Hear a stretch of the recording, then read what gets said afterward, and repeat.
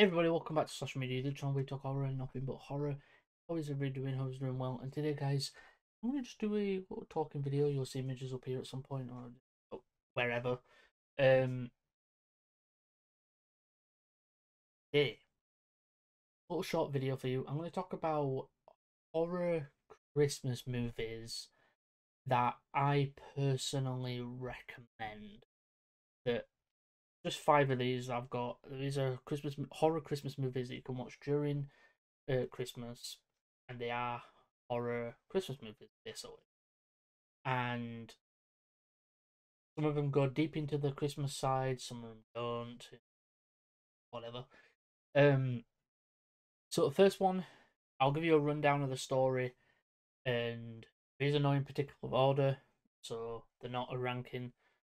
So let's. First one I recommend is Better Watch Out. Better Watch Out came out. Release. I've got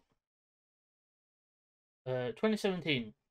This film was from 2017, and basically it's about this kid who wanted to impress his babysitter as his family were out. His family were out, and he wanted to basically impress his babysitter by saving her from a home invasion that he set up with his friend Garrett. Things don't go as well because she finds out that it's Garrett behind the mask, and well, the kid higher up and all that. He ends up killing her ex boyfriends. Tries to kill her. He's basically a psycho. The kid's basically a psycho. Um. So yeah, I'm actually wanting a sequel to this because I feel like a sequel to this would be fucking fantastic.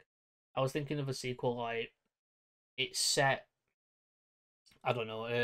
Because the actor's older now who are in it. He basically, let's say that he comes back. He's older. Now. He doesn't need a babysitter anymore. And I'm thinking maybe he, I don't know, maybe like she has become this like pariah in the town that people think she's lying about the kid about what he did and everything. Basically, his family's parents basically call her a liar anytime she's seen around town. She's called a liar, and other than that, he's always seeing her. So there's scenes with both of them two in the town, talking and stuff like that. So I feel like that would be a really cool idea. And basically, Garrett's parents blame her for his death and all that as well. So I feel like that'd be very cool, a very cool way of doing things. So that is Better Watch Out. Next we have Gremlins. We all love Gremlins. Don't get them wet. Don't get them anything like that. Gremlins is such a good film. Basically, there's rules behind them. You can't get them wet. You can't feed them past a certain time, and things like that. There's rules to follow.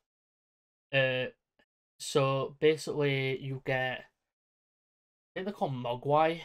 The creatures. Basically, there's a main creature that then splits off into many other creatures, and those are the villains. And basically, the more rules broken, the more dangerous they are. Stuff like that. I need to watch Gremlins again. I might watch it later. I don't know. But yeah, Gremlins is such an interesting film. It's definitely a very good film at that. Next we have is It's a Wonderful Knife. This film is actually a latest film. It came out this year. It's basically about this small town and this girl on Christmas Day, Christmas Eve night. She actually killed. She actually killed um this serial killer who was going around killing people, right? Um, called the Angel. Costume looked fucking insane. Turns out that killer was actually the mayor of the town, Henry Waters.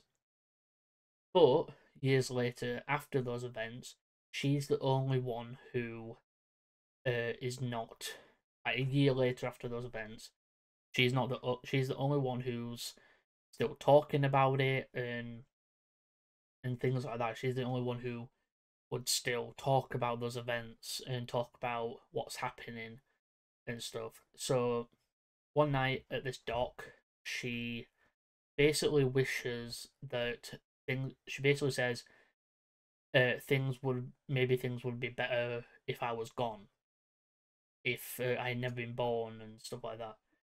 And basically what happens is she makes that wish and ends up in an alternate time where she wasn't actually born, and turns out that the killer, the angel, actually attacks every week or every few weeks or so, killing people, and there's just constant murders.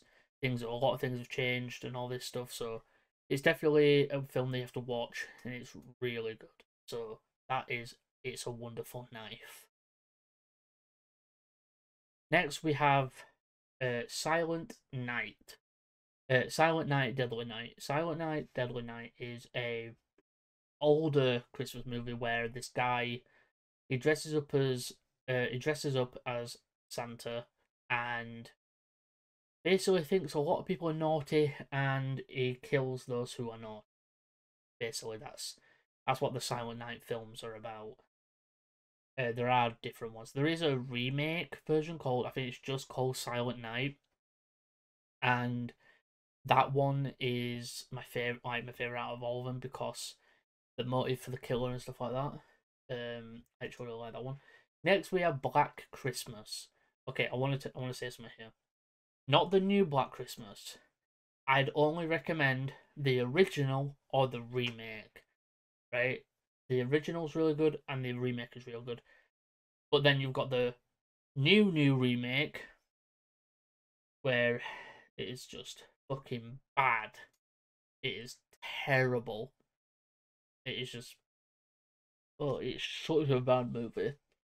But yeah, the original or the remake is mainly called Black Xmas, not Black Christmas. The original's called Black Christmas, then you've got Black Xmas, then you've got the Black Christmas. Confusing, innit? But yeah, that's that. I do recommend that. So, yeah, guys, let me know down below in the comments what horror Christmas movies you recommend.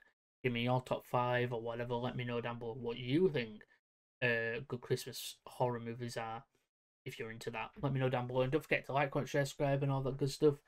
And I'll see you all later. Whatever you do, don't fall asleep. Have you checked the children? I am the devil, and I am here to do the devil's work. We all go a little mad sometimes. Hi, I'm Chucky. Wanna play?